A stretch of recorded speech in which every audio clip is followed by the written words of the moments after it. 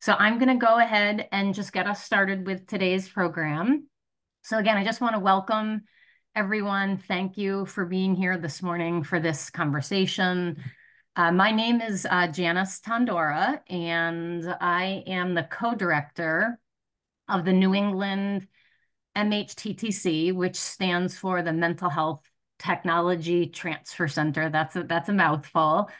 That is a SAMHSA-funded nationwide initiative. And at the Yale Program for Recovery and Community Health, we have had the pleasure for the last 6 years to lead the New England Region 1 MHTTC. And our particular area of focus and mission in Region 1 is around the promotion of recovery-oriented, equity-focused care. So today's webinar fits squarely with that mission. I think we're in for a really powerful presentation. I honestly can think of no better way than to end Pride Month with today's webinar, and I'm especially thankful to Tony and Melissa and to Dr. Christie for being here and joining us and being willing to really share their collective and very, very deep, both professional and lived experience around our topic today. A triple P perspective, personal, parental, and professional perspectives on promoting inclusivity and positive mental health for LGBTQ youth. So, before I can go any further, I have to start with some housekeeping items and just our standard acknowledgements and disclaimers. So just the reminder that today's presentation was prepared under a cooperative agreement with the Substance Abuse Mental Health Services Administration through the Mental Health Technology Transfer Center. We believe today's webinar to be very much aligned with SAMHSA's mission and values. However, any of the expressed opinions of facilitators today or any participants in the webinar are not intended to reflect official position of the Department of Health and Human Services.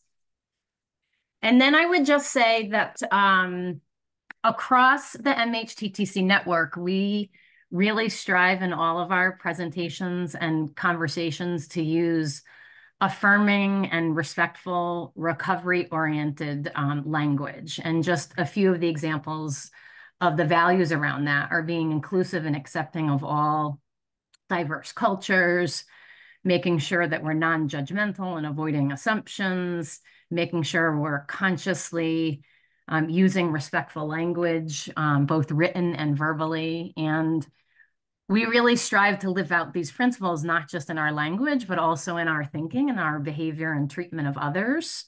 And that includes maintaining those expectations within our webinars. And in my experience, I think we've done a really nice job with our Region 1 stakeholders living up to those expectations. And I just want to remind everyone that we expect that we will continue to do so today and just be mindful of our language and our treatment of others when we're adding to the conversation.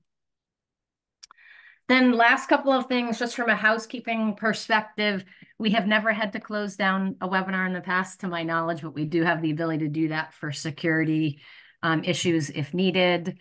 We are going to have the opportunity, trying to save a little bit of time at the end of the webinar for questions for our facilitators.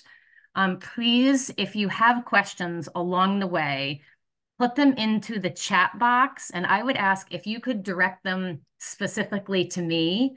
That's going to help us to track them on our end so that we don't sort of lose track of them. Make sure we either get to them at the concluding Q&A, or I might interject and ask one of our facilitators to say a little bit more about that before we move on.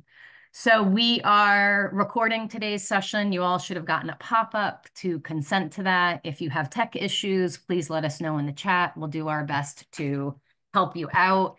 In general, we really encourage active use of the chat. Let us know if you like what you're hearing, if it resonates with your experience. And then at the end of the webinar, there will be a QR code where you can give us some feedback on today's event. So that's really all from a housekeeping perspective. But finally, I just want to say that I'm especially pleased to help support today's event and this conversation, not just as a professional who's really committed to creating inclusive and safe and healing spaces, for all people, but also as a parent myself, as a mom of a non-binary young adult who is on their own gender journey. I've really seen firsthand the destructive impact of exclusion and marginalization, but I've also seen the really beautiful healing power of the kinds of things that you're going to hear about today from our presenters in terms of making sure that all people really feel seen, heard, and loved. And I'm just really looking forward to the conversation and so thankful that they agreed to join us. So I'm actually going to turn it over now to our director of our school mental health initiative, Dr. Martha Staley, who's just going to set the stage about how this fits with our school mental health initiative. So Martha, you can take it away. Thank you very much, Janice. Hi, everyone. I'm Martha Staley. I'm the director of the School Mental Health Initiative. And I am so pleased to be here today and to be able to participate in this really wonderful, really important panel discussion. And as we said in the summary for this, 3 perspectives and 1 unifying vision. And over the course of the last 6 years in the School Mental Health Initiative of MHTTC, our goal, our aim, has been to help create resources, training, consultation, and discussion around how we can create schools that are affirming, equitable, compassionate places for students, for families, and for staff. And I think that this really beautifully ties together those themes and the themes that Janice talked about in terms of ensuring that our youth are seen, heard, and loved, ensuring that we have places where all people feel safe, where they feel affirmed and seen, where they're respected, where they know that there are adults who will support them and care for them and advocate for them and help them. So with no further ado, I want to pass it over to Tony to bring us into the session. Thank you, everyone. Good morning, everyone. Happy Friday, right? So yeah, my name is Tony Furiolo. I'm really pleased and honored to be here today. I've been training and speaking on trans and non-binary youth since 2006. After my own transition in 2005, I realized that trans and non-binary children had nowhere to go, no one to talk to, and I thought it was super important that they had a space. A lot of people ask me a lot, like, how much did your life change after you transitioned? And I can tell you this from my heart that prior to transition, my nightly decision was, did I want to live the next day? Suicidal ideation, self-harm was a daily thing for me. And then after I transitioned, I can't wait until tomorrow. Every person deserves to feel that way. Every child deserves to feel that way. So my part of this presentation today is to really go over some, common terms and like explaining gender. But I also first want to start with a family that we started working with probably like 2-3 years ago. And I like to start with a video. This is Oakley's story.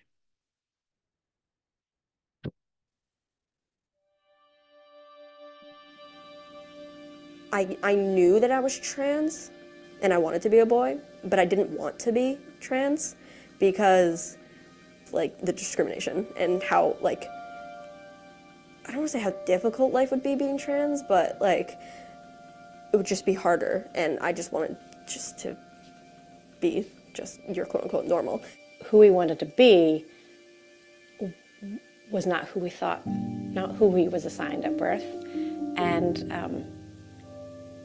not who we had named him, and everything that we thought we knew about Oakley was wrong.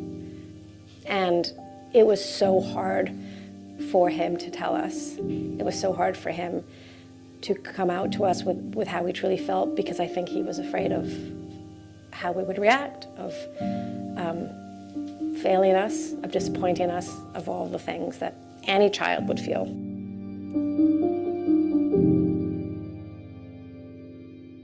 When I was born, obviously I was assigned female at birth. Once puberty hit and obviously body started changing, is probably when I started noticing like a level of uncomfortability.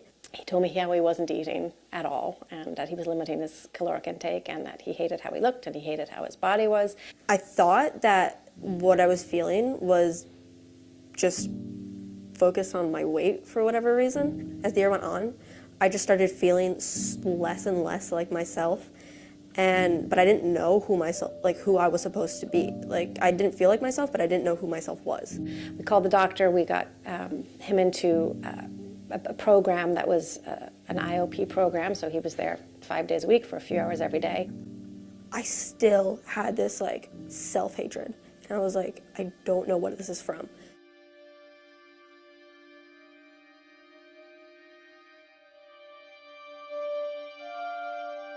The self-harm got to such a bad place, we ended up having to take him to the hospital, and he was in the hospital for a week. I didn't want to die, I just didn't want to live how I was living. And I was realizing that nothing I was doing, nothing we were doing was working, and Oakley could not see himself in this world. I had to realize that I needed to do something right now.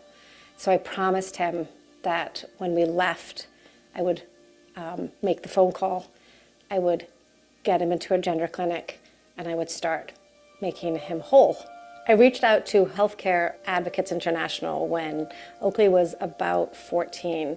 I just didn't want to continue if this is what life was going to be like, being like closeted and stuff. It's just so much more difficult.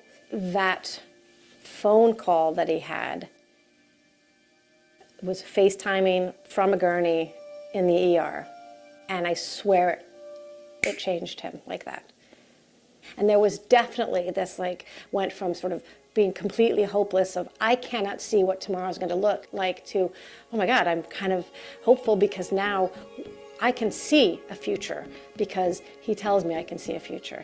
Because Tony says, I know what you need and I know how you feel and I've been there, and there was nobody that said that to him before.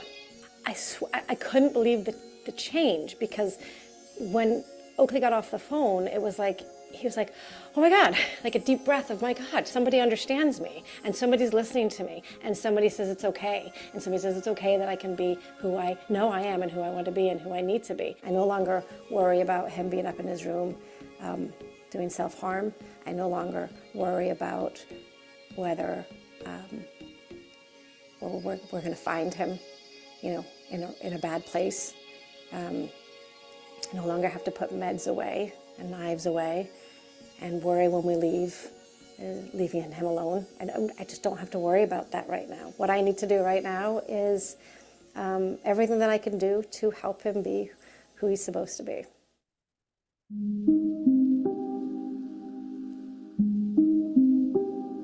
So where is Oakley today? Since that phone call, and every time I get very emotional, I remember the pain this poor child was in when he got on that FaceTime call with me from the ER.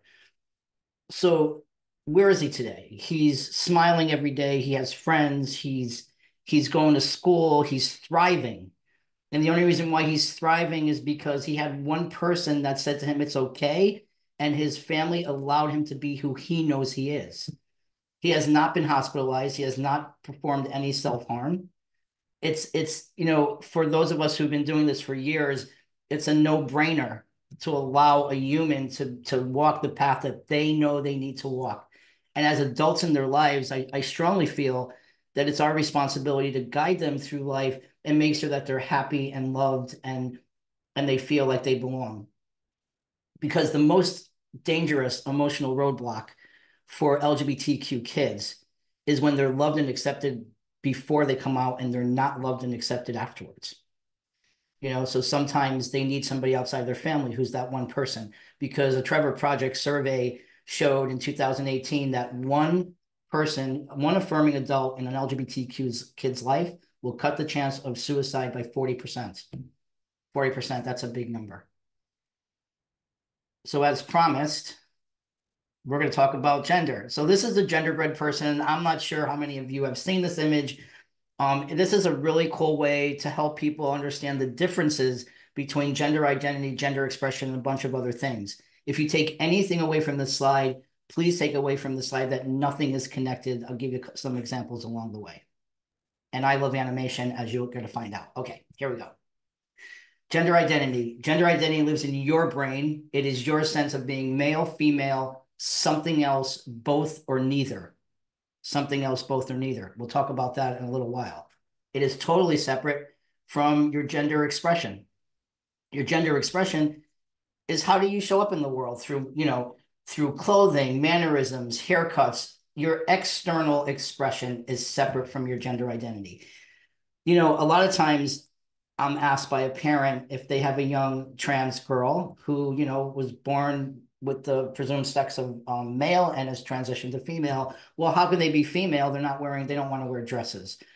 That is totally separate from your gender identity. You can have people who aren't trans, say women who are not trans, cisgender women, who feel more comfortable in a baseball hat, t-shirts, and jeans, right? It's not, they don't feel like men, but they're presenting a little more masculine, all right? Totally separate from anatomical sex, hormones, chromosomes, genitalia. Yeah, we're going to talk about genitalia for a second. I think the best way to describe, when I describe to kids about gender, and sometimes their parents, I'll say something like this. When you're born, somebody looks at your body and they guess what your gender identity is going to be. And then when that baby gets old enough, they tell the adults if they guessed right or not. That's the truth. There's no magic string that connects genitalia to your brain. I think the best example I can give you is if you are a cisgender man and just say you had cancer or in a car accident and they had to remove your penis, it happens, everyone. Would you wake up from that procedure feeling like a woman? No. Would you wake up from that procedure feeling like you don't have any gender identity? No. You would wake up from that procedure still feeling male. Period. So that's why we can't say because you don't have that, you're not that. We can't say that. Sexual attraction versus romantic attraction, two different things. Some people aren't sexually attracted to anyone.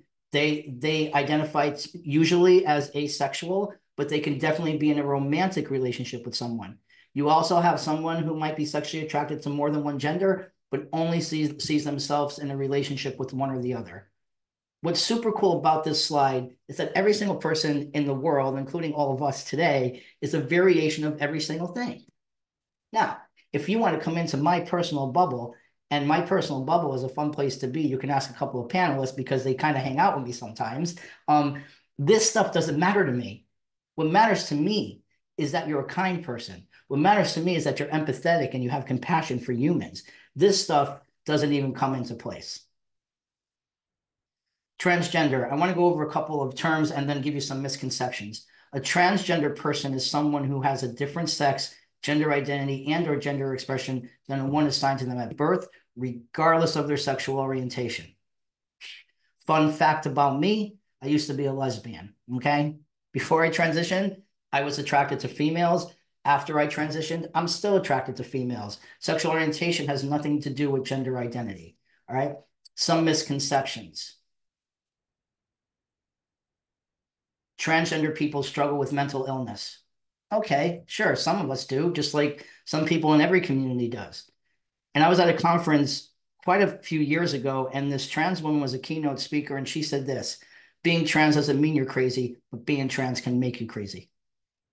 Now, one of the hardest parts of my work that I have been doing for almost 20 years now is sitting in psych units with children who don't want to live anymore, and they're not there for any other reason. They're not there because they're trans. They're there because nobody believes that they're trans, right? It's not internal influences that are causing them all this pain. It's external influences that are causing them pain. But another misconception is that surgery is top priority for all transgender people. Well, your gender identity lives in your brain, and for some transgender people, medical intervention is not needed for them to feel happy and whole. But for those of us who need surgery, it is absolutely medically necessary. Transgender children are too young to know that they're transgender. I'll tell you, I think if I had a dime for every time I've heard that since I started the work, I would have bought Twitter and I wouldn't have backed out the first time. You see what I'm saying? I would be a very, very wealthy person. again, we know what happens to children when we deny them their existence. Those are the kids that I'm visiting. Those are the kids that are self-harming. Those are the kids that are thrown away. Those are the kids that don't feel like they belong anywhere. We need to believe children and just guide them and say, okay, what do you need? What do you need?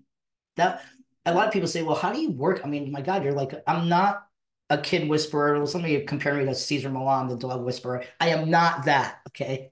What I am is somebody who believes children when they tell me what they need. I don't care if you're 5 or 95. If you're suffering, you know what you need to feel better, right? And that's the only thing I ask them when I'm sitting in front of them and they're telling me they don't want to live anymore and they start crying. I never say to them, don't cry, it's going to be okay, ever. I allow them to have that emotion. And then I'll say something like, I'm sorry you're suffering. I'm here for you. What do you need? And when they tell me what they need, I believe them. That is so important. Non-binary. Okay, put your seatbelts on. Here we go. Non-binary gender is any gender that isn't exclusively male or female. Non-binary people may feel some mix of both male and female, somewhere in between, or something completely different. Mind blow. I'm binary. Okay. I will never know what it feels like to be a non-binary person, but I don't deny them of their existence. Okay. And a lot of people who are binary do that. I can't imagine what it's like to not feel like male or female. What are they talking about? That can't be, it can't happen because I can't even think about what that feels like. Well, I will never know what it feels like to be born in a body that matches my gender identity, but I still believe that cisgender people exist, even though trans people are much cooler. Sorry, it had to be said. All right. I'm glad this is being recorded. No, I'm kidding. All right. Some misconceptions. They don't exist. Again, that's coming from people who's trying to figure out what that feels like. You never will. Do not set yourself up for failure, please. Non-binary people are just confused. Non-binary people do not medically transition. That's a big misconception. If anyone needs medical transition, give it to them to make them feel happy and whole. All non-binary people go by they, them pronouns. Absolutely false. I get a lot of pushback when I'm training because people say to me, well, they, them, that's for more than one person. That doesn't make sense. You've been using they and them for one person your entire life. Christy and I like to go to Miso restaurant in New Haven, right? Cool. So we're in the restaurant, we're leaving the restaurant, and Christy sees somebody in front of us that drops their wallet. She looks at me and says, oh my God, they just dropped their wallet. One person. You've been using they, them for one person all the time. All right, now I want to go over a couple of things. I published 2 books. The third one is going to come out probably next year after my memoir is coming out in the fall. But when I started doing the work with trans and non-binary kids, they would come into the groups crying about the way they were treated by doctors, by teachers, by their parents. So I decided that I would have them draw as an artist myself. Art got me away from self-harm, that I would ask them questions and they would draw the answers. So I just got a couple of examples because of time restraints. So the first question was, what does body dysphoria feel like? Okay, but let me explain to you what that is just in case you don't know. Body dysphoria is a term used to describe the distress, unhappiness, and anxiety that transgender and non-binary people may feel about the mismatch between their bodies and their gender identity. Body dysphoria is not just about our bodies, it's also about our voices and our height, okay? People have to just remember that, be very sensitive to that when you're seeing somebody who's trans or non-binary. These drawings are graphic, but it's reality. Okay, here we go. I got one for this one. This is Edgar, age 14. Body dysphoria to me feels like being locked in a cage, as cliche as that may sound. Sometimes I feel superior, but my human form is keeping me down. There are lots of things I'll never be able to experience because of my body. Even worse, many people think my human form has to define me. I drew weapons around my cage because I feel like I'm being tortured for having any confidence, and my body is my punishment. I never thought that Edgar would draw a drawing like this. Again, he would come into group not not sad. He would come into group smiling. And when I got this drawing, I was like, holy, like never thought that he was in that much pain. Now, this is from the third book that's coming out. Sneak peek for all of you. The first question in that book is, what does it feel like to be misgendered? All right. Luce drew this when they were 9. They are non-binary. They go by they, them pronouns. School was not on board. I've been training school since 2006, so I kind of scooted into town and trained them. I heard they're doing better. But this is a 9-year-old, okay, saying this about dysphoria, being misgendered at school. I feel uncomfortable. It makes my stomach hurt. I don't feel good. I'm scared and worried. Scared and worried. The only thing they should be worried about is if they did their homework or their mother cut the crust off of their peanut butter and jelly sandwich, okay? Not somebody addressing them with the pronoun that they use. I want you to think about this. How can we expect a student to give 100% to their studies if they cannot be 100% of who they are? It's impossible. We're setting them up for failure. They don't feel like they belong in the space. The best way to have somebody feel like they belong in a space is through kindness. And the best way to be kind to somebody is when you honor who they are. Name, pronoun. Okay. Now, this next one is really graphic. And Arthur mentions a binder. A binder is a garment, looks like a tank top, and it compresses a chest. You know, trans, masculine, non-binary people wear them. They're life-saving. They really are. So here's Arthur. This is my dysphoria from being misgendered. It is so painful, so scary. It's hard to express. Words are not strong enough. I drew myself in my binder with loads of scars, big cuts, and crying blood. The knives are making me bleed out from being misgendered. Arthur is not exaggerating, and he's not trying to get anybody's attention. This child is in pain. And the only thing he needs is for his parents to call him Arthur and he. You know, we have to understand that children don't have much control over their lives at all, at all. They just don't. They don't. The only thing young trans and non-binary kids have control over is call me he and call me Tony, right? And if we can give that to them and they feel like their transition is moving even at a snail's pace, we save them. You know, there's a lot of statistics out there. Trevor Project, wonderful organization, has statistics on, you know, self-harm, suicidal ideation, suicide attempts, but nobody talks about the ones that have succeeded. And we have lost children in Connecticut to suicide, for sure. Okay, what are you actually saying when you ignore somebody's gender pronoun? I only have one example, again, because of time, but typically I have more. But I picked up the best one, okay? Your sense of safety is not important to me. When you misgender someone, you run the risk of threatening their personal sense of safety as well as their physical safety. When someone feels invalidated or disrespected, they may not feel safe or comfortable in the space. My mother's 86. My mother likes going to Target. Who does she call? Me. Always, always. And I take her because she says I'm fun. Okay. But she'll scream my dead name, my birth name, and she'll she me the whole time. So I always have to call her over and say, you know, Ma, listen, they're not going to think I'm trans. They're going to think you're freaking crazy, okay? But the reality is if somebody kind of got like, wait a minute, is that a trans person? We can be hurt, beaten, murdered, going out to my car. People kill trans people and non-binary people. You know, so be careful what to out somebody who's not out, or, you know, this is really, really important. But here we go. When chosen name and pronoun use mistakes happen, and they will, and the person corrects you, thank them for correcting you and move on. Okay? Don't apologize. Christy, this is when I'm going to ask you to unmute, and Christy and I are going to do a little role play. I got to stay on script, Christy, because I know I'm really like running kind of close to time. Okay. Christy's name used to be Jack. Now it's Christy. I'm going to say good morning, Jack. And Christy's going to say, my name is Christy. Okay, cool. Ready? All right. Good morning, Jack. My name is Christy. Thank you for correcting me, Christy. Smile and move on. Okay. Smiles are free. Don't cut into anybody's budget. Kindness is free. All right. The difference between saying thank you for correcting me and moving on versus, oh my God, I'm sorry. Oh my God, that's right. Oh man, I keep doing that. Blah, blah.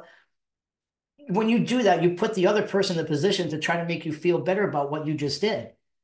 And they're going to say something like, it's okay, and it's not okay. But when I said, thank you for correcting me, Christy, and that's making her feel affirmed, heard, and empowered. Totally different. You have to remember that somebody's name and pronoun is not about you. And if you shift that energy from, I want to, I have to I want to, need and want, two different energies, instead of saying, Tony, I've been calling Tony, Mary and she for 10 years. How am I supposed to do that? That's hard for me. That's hard for me. Again, not about you. Instead of saying, of course, I want to honor that person. I'm gonna call them what they want to be called. Okay. Now, thank you, Christy. There's a lot of shame about being misgendered, and sometimes people will not correct you. Listen, don't drop off your chairs, but sometimes I'm still misgendered by people who used to know me before I transitioned. And sometimes I'm in the emotional space to correct you, and sometimes I'm not. All right. So if you catch yourself using the wrong name and pronoun and the person does not correct you, say, excuse me, correct yourself, and move on. All right. I'm going to just give an example. Christy doesn't need to jump on, but this is what I would do. Okay. Good morning, Jack. Excuse me, Christy. Smile, move on. Okay. Thank you. That's me.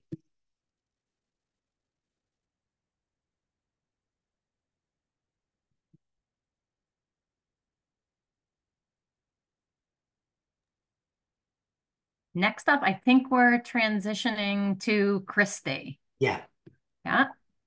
Awesome. Great. Thank you so much. And Tony, thank you so much. It's so great to be here with you on a panel, and also hard to follow you. But I'm going to come with some of the boring data that I think is really important. And I start, actually before going there, I just want to talk about, this is Pride Month, and I think it's also important for us to talk about joy, which I'll get to in a little bit, but and pride. And we had a youth who actually created um, this beautiful picture here for us about having folks come together and feeling this pride amongst ourselves. You can see the different pride flags and different colors of different pride, with different abilities and different colors of folks. And so I think that, the goal is to help people get to this point where they feel this pride and this comfort in themselves, and they feel a sense of community. And we'll talk about the importance of that as well. I am Christy Olszewski. I'm an associate professor at Yale in the departments of psychiatry, pediatrics, and the Child Study Center. I am also the director of the Yale Pediatric Gender Program. And Tony, it's our 10-year anniversary. It was 10 years ago that we were chatting about the need for Yale to have a pediatric gender program. And so we officially opened in 2015. We're interdisciplinary in nature. We serve folks 3 to 25.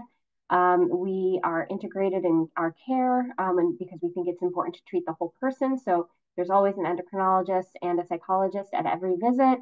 We also oftentimes have our lawyer involved, which has been really, really helpful. And we have a lot of community connections with folks and referral sources for GYN, repro endo, et cetera. So just to go sort of to segue directly from Tony's talk, this is some of the data from the Trevor Project in 22. And so you can see this is for all LGBTQ youth, asking folks if they had considered suicide in the past year on the left and attempted suicide in the past year. This is a survey of, you can see almost 45,000 youth, 13 to 24 across the US. And the numbers here are strikingly high. So, you have about, half of folks, half to 52%, we'll say, if this is an average, of trans kids and non-binary folks considering suicide in the past year. 60% is usually what we've been seeing in our own clinic, and attempting suicide in the past year, it's about 20%. So these are really high rates of folks who have considered suicide, attempted suicide, and these numbers are particularly high for our Black and Brown kids. And so thinking about, multiple intersecting identities is really important when we see folks, and understanding, how is it that they have been treated? And I'm setting this up a little bit, but how have folks been treated in their own environments, and how is this impacting how they feel about themselves? We also see high rates of anxiety and depression. And unfortunately, as you can see on the left-hand column, you see, symptoms of anxiety and depression very high and higher in the trans and non-binary community rather than the LGBT community. And 60% of youth who were surveyed said that they had wanted mental health care in the past year, but were unable to get it. And so that to me was also really disappointing and striking and worrisome. They also looked at some of the reasons why folks were not getting the care that they needed. And that was, fear of discussing mental health concerns with a provider, concerns with obtaining parent and caregiver permission. I would also suggest that sometimes in here, you have kids saying, well, if I talk about this, then they're going to think that, my depression or whatnot is, or my trauma that I have experienced is what's leading, what is my trans identity. And so then they're not going to be able to give me the care that I need. And that's really unfortunate also, because we know that victimization is happening in this community at higher rates, and that is what's impacting folks' mental health care. So if we look at the gender minority stress model, this is a really nice way to understand why there's such high rates of anxiety, depression, suicidal ideation, self-injurious behaviors. As in Oakley's story, you heard, sometimes there's a restriction of caloric intake by some kids because they want to stop their bumps from growing on their chest, or they want to stop their menses from happening. And so they want to look more masculine or non-binary. And so, you're seeing these increased rates of problematic eating behaviors as well. And so if you look at this model, you can see these distal or external factors that are really impacting folks.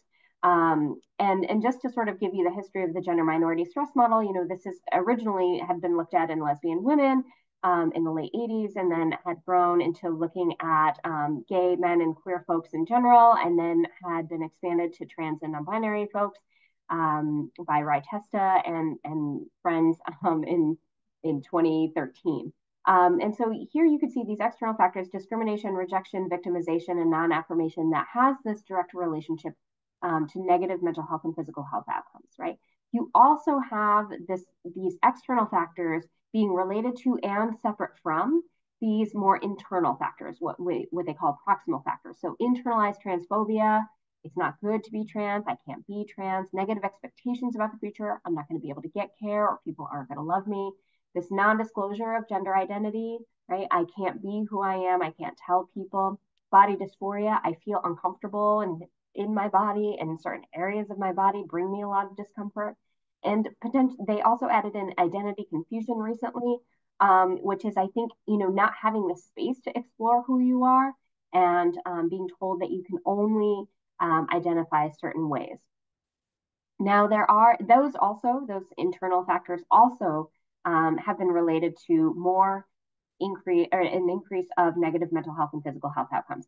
It seems as though the resilience factors include community connectedness, so connections to other LGBTQ folks, pride in oneself, and family support. So we're going to talk a little bit about, how folks are treated in the community. The U.S. Trans Health Survey is one of the largest surveys by trans folks and for trans folks.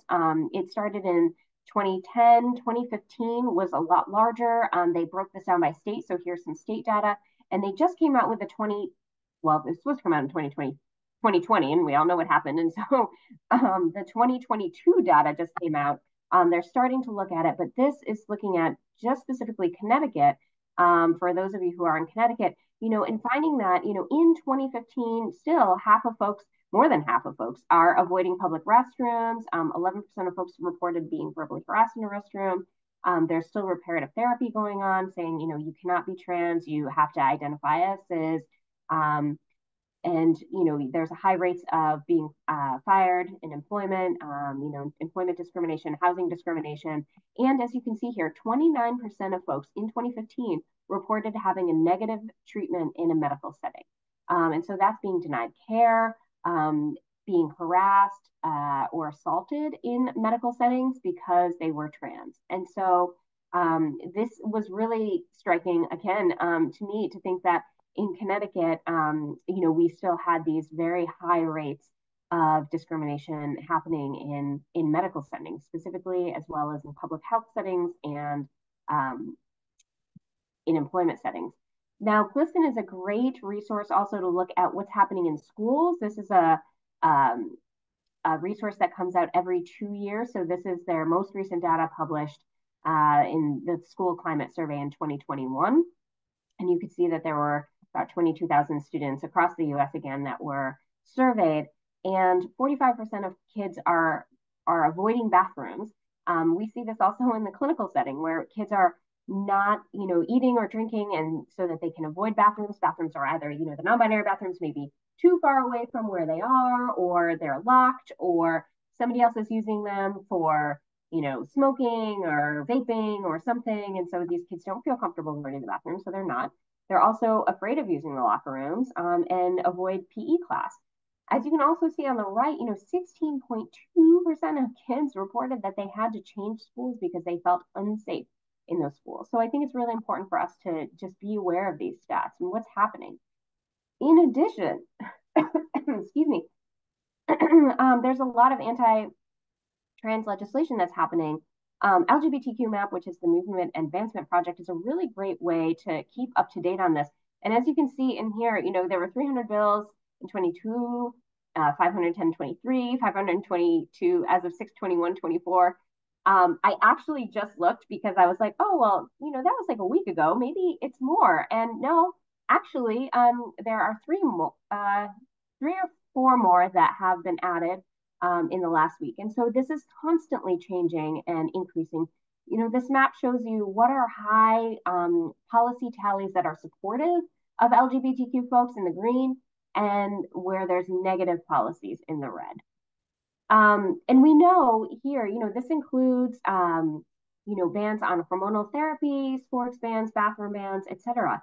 Now, we are in, the Northeast where there's more green overall policy tallies. However, what we know is that kids are still intaking media, right? They're still on TikTok or Instagram, and they're seeing headlines come through. And so there are all these headlines that I pulled actually a little while back, but kids are seeing this and they're worried. They're worried about their friends. They're worried about their partners. They are also seeing increased violence. We're also having a lot of, cis kids who are hearing about this potentially from their families. And there's an increase that we're seeing in violence and harassment, even in states where there are not negative, or I should say, healthcare bans or bathroom bans. So that is leading to this increased anxiety, depression, and distress that we're seeing from folks, even if they're in quote unquote more green or safer states, right? So if we go back to this gender minority stress model, we can see these external factors that are really impacting folks' mental health, and how those external factors are also impacting those internal proximal factors, right? And if there's not community connectedness, if there's not pride, if there's not family support, we can definitely see how that's impacting folks' mental health, right? So what is our role? Our role is not to just look at the individual, but also to be thinking about the environmental stressors. For our prepubescent kids, this is what we're doing, is we're supporting them, right? With any sort of transition, we're understanding how they can be safe, how they can explore their identity, what is it that they like to do, how do they like to, dress, what do they like to do in terms of roles or play, right? Being more flexible in the way that we're helping them to explore themselves.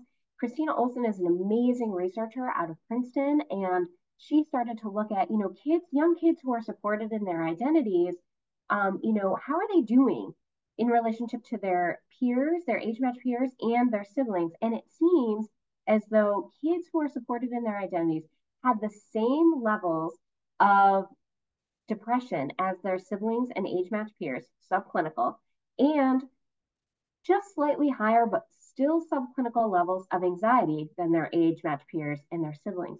So it seems as though young kids who are really supported seem to be doing okay. Now we have to be thinking about, what are the socialization agents? How are kids learning about, what they should play with, who they could be when they grow up, what do they wear?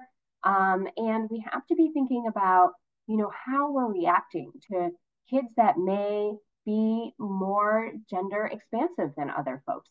And what's our reaction and what's the reaction at school? I can tell you, I have a 7-year-old who identifies as a boy. He was assigned male at birth, but he likes to wear nail polish. And when he was younger, we used to do different patterns and different colors. And then he went to school. And, this was our thing. Every week we would do this, different colors, different patterns. His, grandparents all got into the game, and it was like, what was he doing? And how was he, expressing himself in these different things? He went to school, and all of a sudden he came back one day and he was like, you know what, Mama, I don't want to do this anymore. And I was like, okay, what's going on? And it was only a couple weeks later that he said that, somebody at school, Evelyn, had said like, oh no, only girls can wear nail polish. And that is really, we have to be thinking about how do we help kids to understand there's no rule about who can wear nail polish, right? Or what you wear, because this is going to be helpful for every kid, right? So how are we thinking about play, dress, books? What are we reading to kids? How can kids be themselves? How can they feel loved? Tony said, there's one person. So if there's one person in our life, how can we show them that we love them and we support them no matter how they like to dress, act, identify, etc., right? So being watchful of our actions, making sure that they can be safe. In our practice, right, using non-gendered language. So students, learners, friends, right? Are there ways to sort of group folks other than assigned sex at birth, right? Watching out for assumptions, supporting everybody, right? So how can we do this in our general work?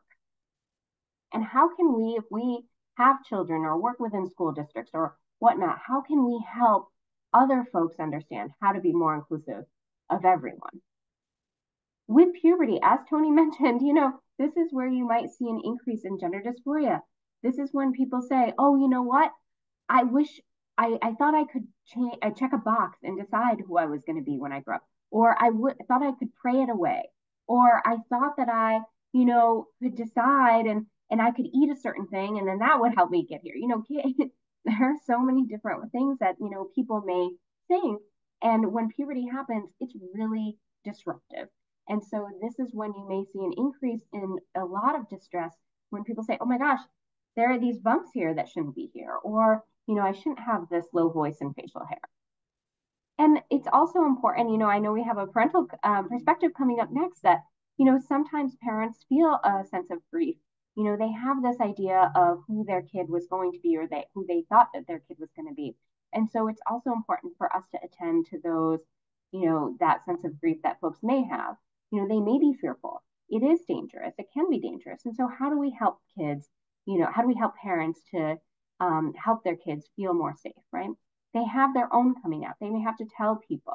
And there may be complications. We have plenty of folks who maybe there's, one parent that's a little bit more supportive or there's cultural beliefs that make it more difficult. And so how do we help families through this process? Now we know the Family Acceptance Project, this is a great free resource for folks, talks about how family support is so important for helping to decrease the risk of suicide, depression, self-injurious behaviors, substance use, HIV, etc. And so I love the Family Acceptance Project. There are really great free resources that can be downloaded in offices, etc. This is one poster that they have that talks about behaviors that help, right? Bring your LGBTQ kid to LGBTQ groups and events, right? Talking with religious leaders to help your congregation become supportive of LGBTQ people, volunteering with organizations to support LGBTQ people. Equally important, they have a poster that talks about behaviors that hurt, right? Not talking about your kid's identity, not using their name and pronouns, telling your kid that God is going to punish them, making your child leave home because they're LGBTQ plus. So it's really important for folks to understand what can be helpful as well as what can be hurtful. And we also know that with families, there's research on this that chosen name is linked to reduce depressive symptoms and suicidal ideation. So I oftentimes will tell people, yes, this may be different, but, this is going to be a free intervention for you to use in the home to see how your kid does. I mean, this is related to less depression and less suicidal ideation. So let's try it. And also, parents oftentimes will ask like, oh, well, my kid is changing their name like 5 or 10 times and this means it's not real.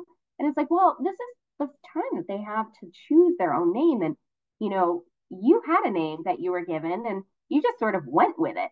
And so, it's really important for kids to feel like they can explore different names so that they can find what feels authentic for them. Right. So thinking about, do parents need support and validation, psychoeducation, connections to support?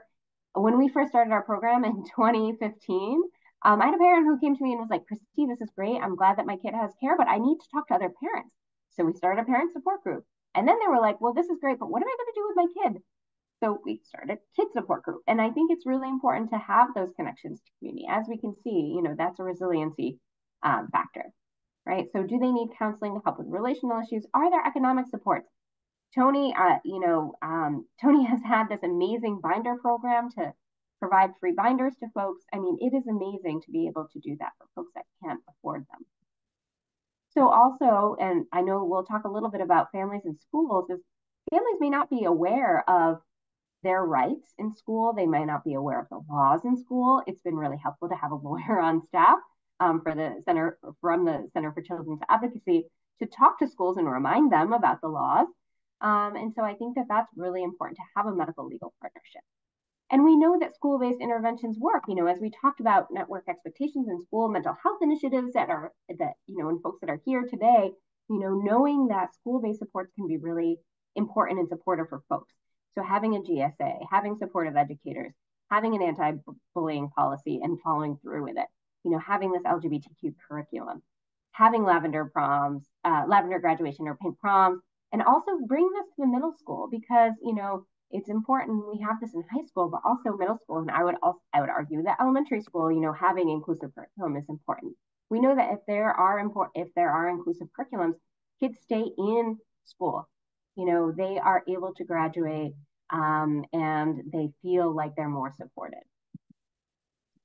So here's a picture of one of Tony's books here, but what are the community groups? Who is in your community? What are the school-based connections that you have? And what are the medical programs? It's also important to ask about joy. As I mentioned, this is also from the Trevor Project. Kids will talk, I think previously we've been looking at folks from a medical model, right? A disease model. And I think that if we move to a more resilient model, this will be much more helpful for folks to be thinking about what brings them pride and joy, and how do we also, help them to increase that feeling of pride and joy. There's been a little bit of research that's been coming out on this to help quantify what that means. But I think that from kids, it seems like it's pretty expansive and important to talk about. So thinking about your environment, right? How do we have gender neutral bathrooms, magazines, symbols, brochures? What are the things that people are going to see when they come into your environment that's going to signal to them, okay, there's somebody here that gets me, right? Also with our service-based settings, do we have intake forms that are inclusive? Are we watching our terms like handsome and pretty? Are we asking, is there another name that this may be under? What words do you prefer, right? And training everybody, super important. And with that, I'm going to pass it over to our parent perspective. Thank you, Dr. Elizeski. Hi, I'm Melissa Combs. I am a parent of a transgender child, and I am going to talk today a little bit about what the parent's journey looks like.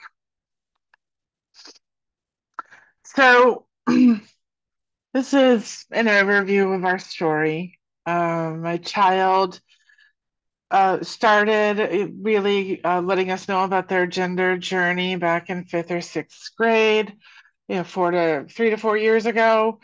And eventually, first came out as non-binary and asked us to use some chosen names and pronouns. And over the course of this gender journey, to reiterate something that Dr. O spoke about is, we've gone through a number of iterations of names and pronouns. So that is not unusual at all for a child to do that while they're figuring out who they are. When we got to middle school, that's when things just really started to fall apart. for my child. And middle school in my town is 7th and 8th grade, so fortunately 6th was not involved. But it was 2 years of relentless bullying and harassment. And I think one of the major misconceptions out there is when parents talk about or caregivers talk about their child being bullied and harassed, they just assume it's from peers. The adults in the building do it too. And people need to remember that when working with a child on a gender journey, that a lot of the feelings of insecurity at school, not feeling safe in school, are actually coming from the adults as well. So that first year of the 2-year span, I did a lot to try to work with the district. There was a whole network of GSA parents that we worked together, and effectively we were told that the district would not demonstrate support for LGBTQ plus students, faculty, and staff because there were concerns about leadership being fired and run out of town, and re-election opportunities, which was not. I realized at that point that there was nowhere to go with this, and so I partnered with 2 other families, and we filed a complaint with the U.S. Department of Education's Office of Civil Rights, and that process is still ongoing. They did elect to investigate, and we chose to be very visible about this struggle and spoke with the media, which is really putting yourself out there, considering societal attitudes. But even then, parents shouldn't have to go through these extraordinary measures, right? To their child should be getting the education they have the right to, no matter their status in a protected class. So major regret I have is I naively thought that with a federal investigation into our local school district, that they would behave. And we sent our youngest back to the same school. And that was, again, one of my biggest regrets. Really naive of me, because that 8th grade year was equally horrific. And, when I speak about adults in schools are also bullies. There were things like one of his teachers excluded him from participation in class because she didn't agree with his gender identity and expression. And administrators would not appropriately investigate reports of harassment and discrimination. So there were things like that. So also during this time, especially during the 7th grade year, there were all the things that you heard Dr. Olazeski talk about, self-harm, fear-based absences, things like that. And so it was in about December of 2021 that I started looking for a therapist for my child, because we found out there was cutting happening and things like that. And it took 3 months to find a therapist at that point. It was extraordinarily difficult. And it seems like nowadays it's much easier to find a therapist. People are pretty much finding folks very quickly now. But back then, with the pandemic and the effect that had on children, and I think that there are simply, not as many providers for youth at that time. So it took 3 months to find a therapist, and I was to the point that I was starting to look in Boston and New York, which I'm sort of equidistant between the two. So then, after our child came out as trans, we started looking into exploring gender affirming care, and that wait list was 15 months long. It took 15 months from the time of scheduling the appointment to actually seeing a doctor. And this is one of the places where parents and caregivers can feel really isolated and alone, because this is life-saving medical treatment for your child that you cannot access for over a year. And couple this with everything that was happening with the schools, we spent an enormous amount of time simply focused on trying to keep our child alive. That's how bad it was. And so I would say that is one area that can be looked at as sort of those gaps in time, where you're trying to access services. Ultimately, we had to withdraw our child from our local district, and we we are very fortunate where I am that we have something called regional school choice here. So there are a variety of magnet school options, and we found one that is amazing. We went. This was last year, ninth grade. We went an entire year without a single incident. And I would say the biggest thing about that year is that my kid got to be a kid for a year, because for 2 years of his life, his childhood was stolen from him.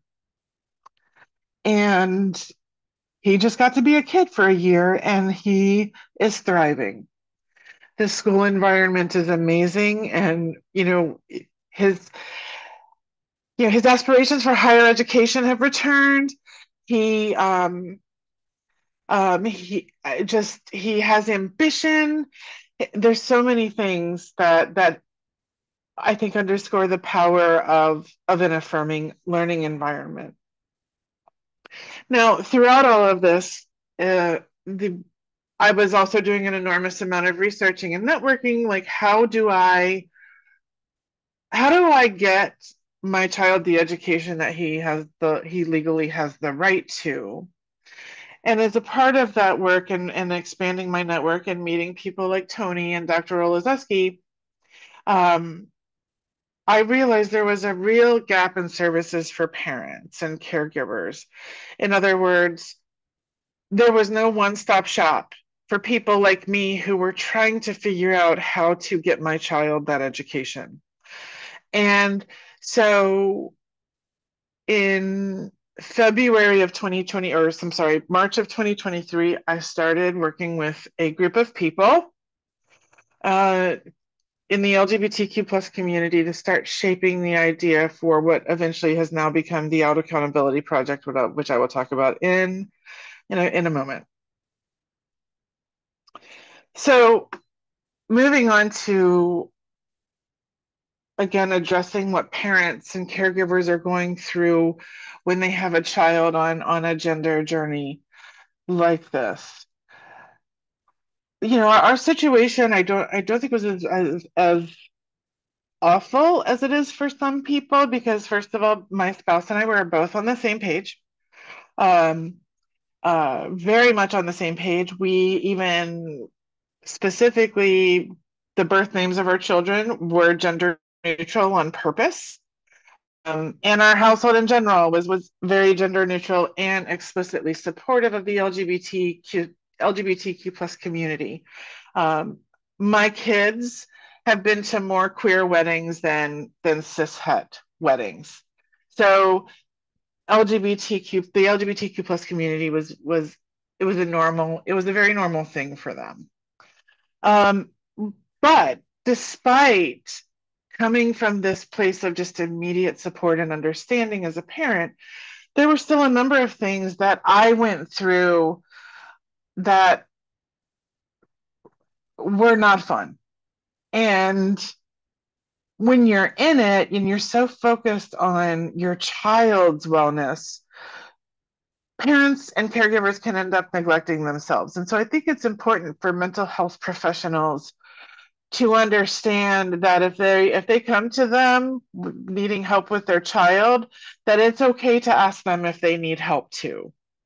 And that's one thing that I will say about the Yale Gender Program, is that it is the most holistic program I have seen in terms of the entire family and their wellness and the supports that they need. So I went through a process of mourning the birth name. My spouse and I chose that name for specific reasons, and there were times that it felt like a rejection. But then on the other side of it, and with supports and with help from people, like our other panelists today, it's like you just realize that it's not a rejection at all. It's a journey for your child. And it's critical that when you're going through these things that you do not burden your child with them. You're an adult, you have to deal with them on your own because your child is already going through enough. That is critical, and I think that's a message that every parent and caregiver should get. In terms of gendered expectations, I mean, like I said, there were not a lot of them in our house because we just naturally had a very gender neutral household. But I would say with having a trans masked child, I had a lot of questions about future childbirth options. Should my child want that, and how could I support them? Um, there's obviously an enormous amount of fear and concern because of the bullying and harassment and the societal attitudes. It's constant and it's relentless. It's just all the time.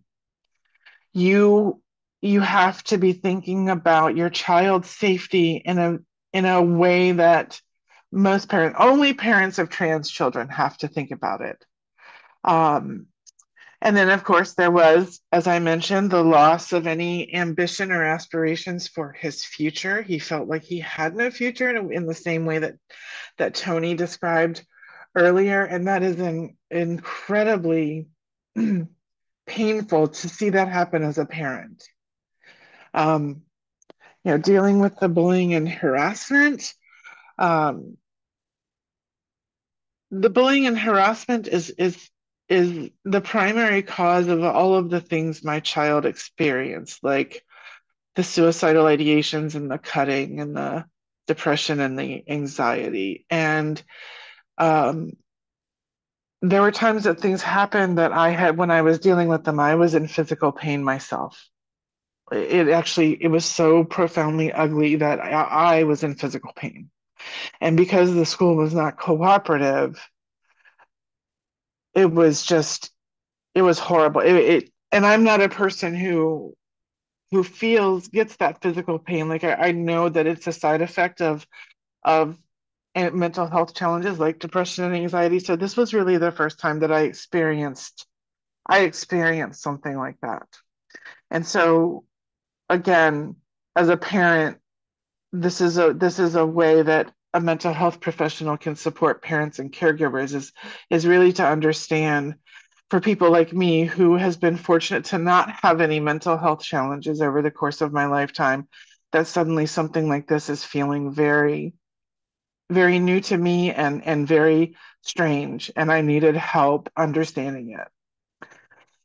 Societal attitudes are a huge problem, especially when you have older children on a gender journey like this, because they do consume media, as Dr. O pointed out. It contributes to that feeling of having no future. I would say from my seat, that's what I've taken away from our experience. It really, when your child can't go to 28 states in this country, it again affects their feelings of security and what future they have. And that is the situation in this country right now. There are 28 states I am not comfortable taking my child to.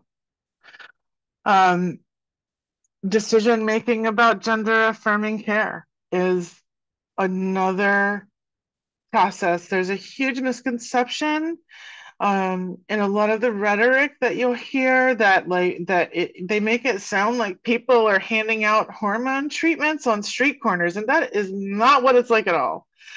It is at any bona fide gender affirming care program like Yale's. You go through a process that involves a team of physicians, and you gather all sorts of information, and then the parents and caregivers can go back and make a decision from there. And if that's, as a parent, that's yet another part of what messes with your head.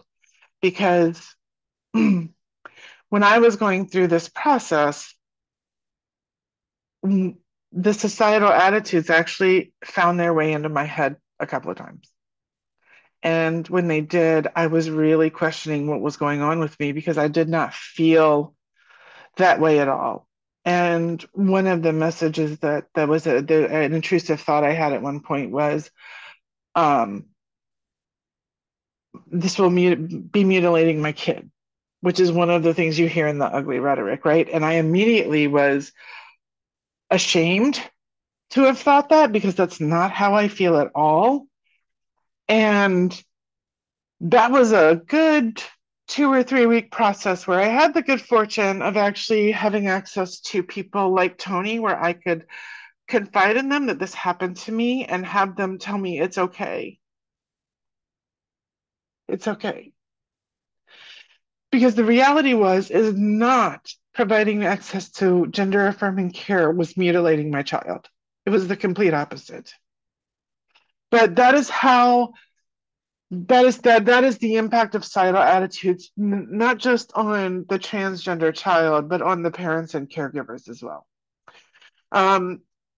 We also had a little bit of disagreement between some mental health professionals about access to gender affirming care. And that made the decision-making process take a little bit longer while we resolved that. And again, that it just made things harder at a time when they shouldn't have been harder. So, and then the last thing is that's incredibly stressful is how we have to think differently as parents now. So I'll give one quick example and move on in the interest of time. But you know, my child, every year we send them away for 2 to 3 weeks to be with friends and camp and things like that. And in purchasing a plane ticket, one of the more affordable options had a 4-hour layover in North Carolina.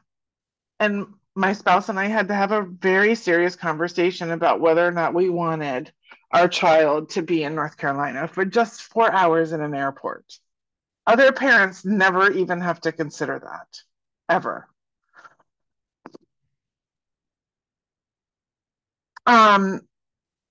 So while we're dealing with all of this, I am a person who, when I see an injustice, I react with rage and hostility, and then that flame calms down a little, and I'm able to redirect those feelings towards something positive. Now, I think that this particular reaction had a lot to do with the fact that it was happening to my own child, which was another learning moment for me as a parent, because I had never had a strong maternal instinct to begin with. That doesn't mean I wasn't parenting my child. I just never had strong instincts to have kids. So the way that I reacted to this was even really very surprising to me.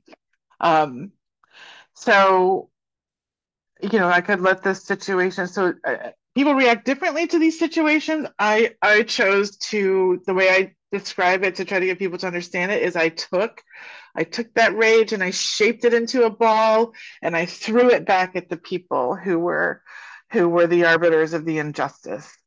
But you know, I have a friend that when something bad happens, they go into a downward spiral that it takes them 3 or 4 days to climb out of.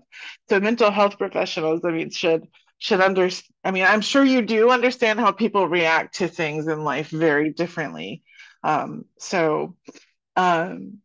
I did the research on this issue, it really became clear to me how the law does not protect children who are not out yet. And so that is one of the things that became a priority, because these kids are suffering in silence and they're hurting themselves. And it's literally, it is not hyperbolic to say it's killing them. So with that, I've mentioned the gap in services before. So the next step is addressing this issue on a statewide level.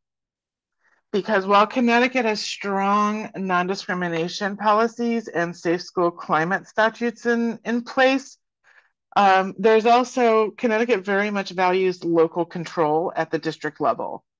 So, and no one is holding these schools accountable for executing these policies consistently. And I realized that we needed to go to the state level to start dealing with it there.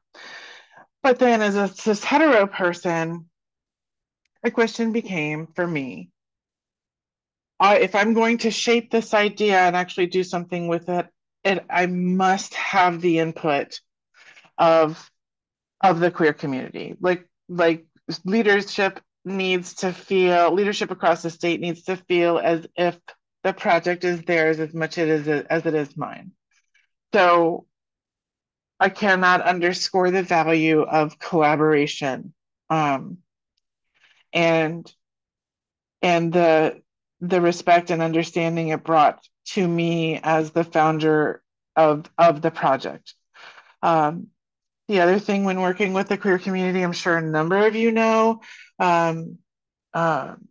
that building trust is important. To mention actively listening, and there were times that I made mistakes with the leadership that was helping me shape the project, and the key was to own those mistakes and just demonstrate actively in the wake of that I had learned. I had learned from what had happened. Being visible and being an upstander are key. I can't underscore the importance of, again, actively demonstrating to the community that you understand how it feels for them every day to have to validate their humanity to people and to take on that burden for them. And then the last thing was, seeking leadership from the community that you aim to serve. So with that, what I did was I had two different groups. At the onset, I had a group of LGBTQ plus leadership organization and leadership across the state helping me shape the project. We met for a good 8 months, and when the idea for the project really formed. And then once the idea for the project formed, I put together an advisory council made up of parents and caregivers, allies, and educators, which I'll get to in a moment. But this work with the community and understanding what was needed, the project has 3 goals. And the first was creating a statewide network of folks so that we have each other. Now, this is different from the parent support groups that Yale Gender Program does or that Tony does.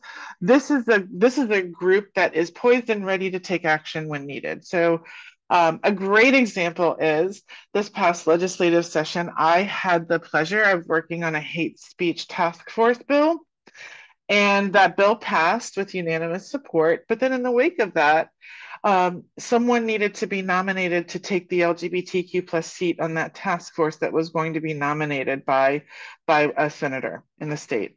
And so I just reached out to this network and I said, time for action. Everybody write to Senator Duff and let's recommend Mallory Sanchez for the seat on this hate speech task force. And we just got the news yesterday that Mallory was officially appointed to that task force.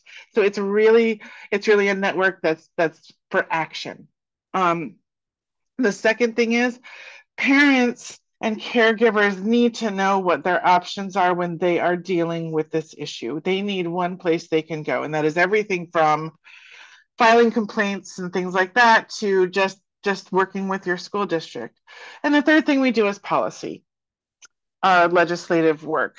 So that's that. This is our Parent Advisory Council. The only thing I'm going to point out here is that I specifically pointed out someone as a step parent because a supportive step parents need to be considered too, and the supportive and amazing step parent is life-saving as well. And with that, thank you for all of your work. This is my youngest. who Tony and Dr. Olaziski have been an incredible part of his life. So thank you.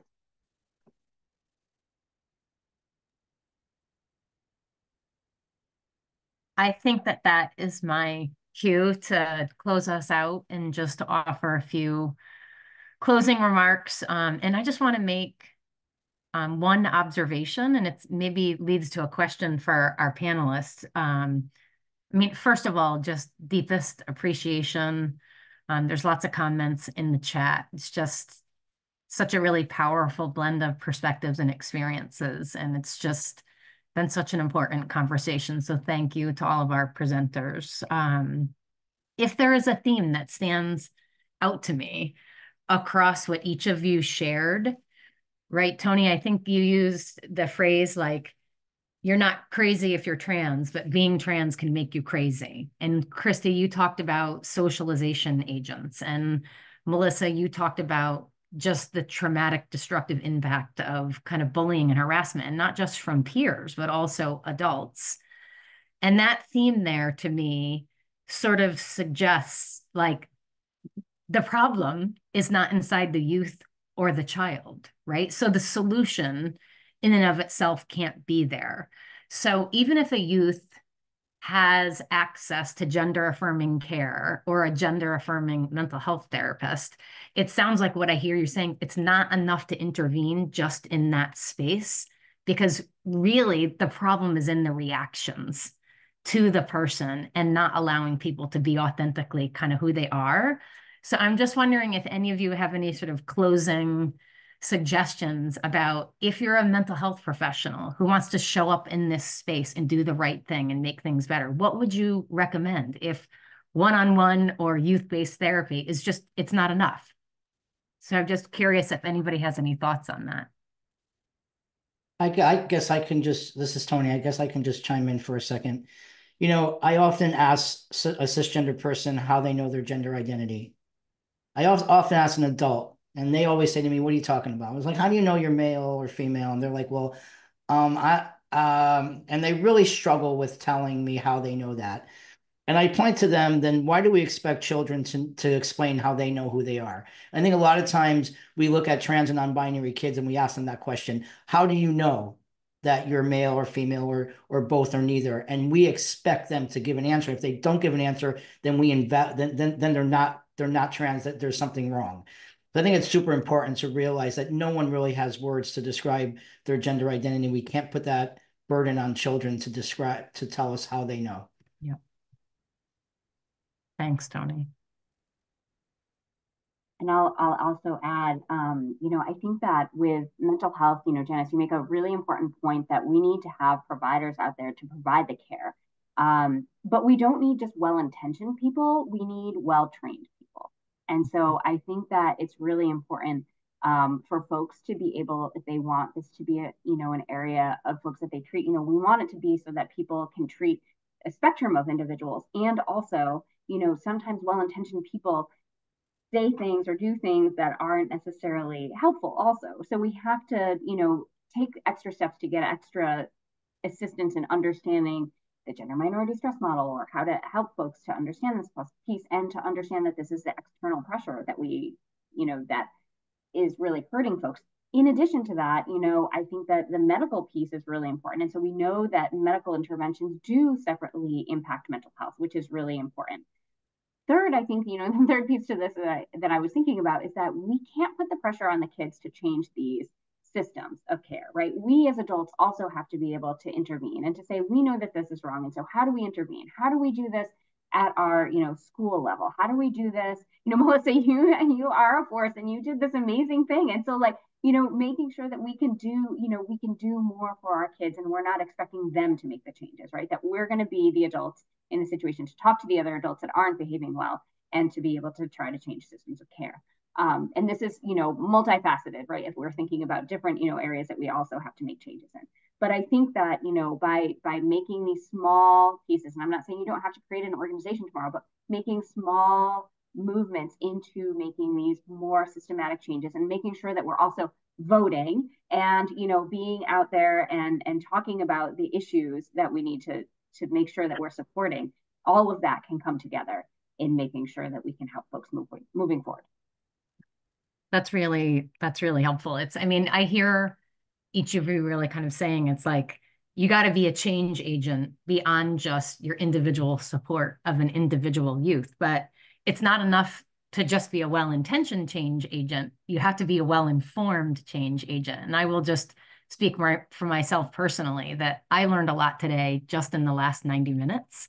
I'm really excited to dive into some of these additional resources that we've put together for today. So just by way of a practical comment, there's a question in the chat about where do we access the slides? So usually within a week, 2 weeks max, both the recording and the slides that will have all the embedded links are posted on our New England MHTTC website.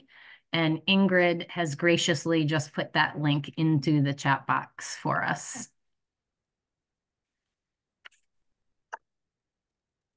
We have only about 3 minutes left. What I'm going to do is I am just going to put our link to our survey up on the screen. We really do value your feedback. I don't see any additional questions that had come into the chat. Please do check out the chat.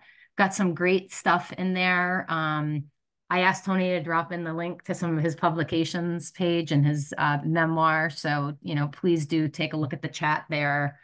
And again, just lots of thanks for what people were able to learn today. Even the practical suggestions around, thanks for correcting me, right? And then just move on, like not even thinking necessarily about how the I'm sorry could land with the misgendered person. It's just a different way of thinking about it. Even your intent is not the same as the impact. And so there's a lot of expression of appreciation for the suggestions.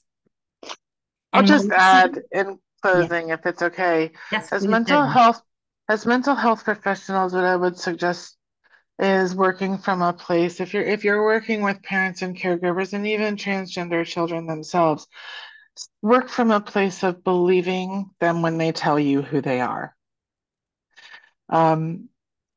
That's the only place to start from. And understand that parents and caregivers can be burdened by all sorts of things like dogma, political ideology. And the reality is, when your child says these things, believe them when they tell you who they are. That's a very powerful concluding statement that really brings us full circle to, I think, one of the very first comments that you shared in your introduction, Tony.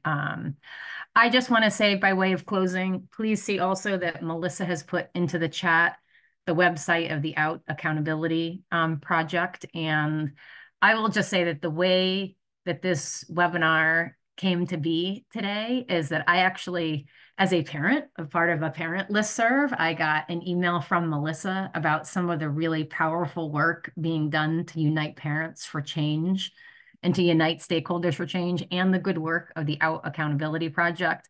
And that then snowballed into us pulling in Tony and Christy, and it just came together in such a powerful way. Thank you for being here. Thank you for all you do for our youth and for people in general. And thanks to everyone for being here today. Please check out our website.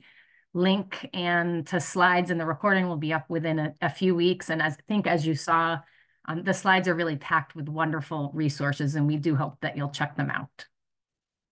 So thanks, everyone. Big thanks to Tony, Christy, and Melissa, and we'll go ahead and sign off now. Have a great weekend.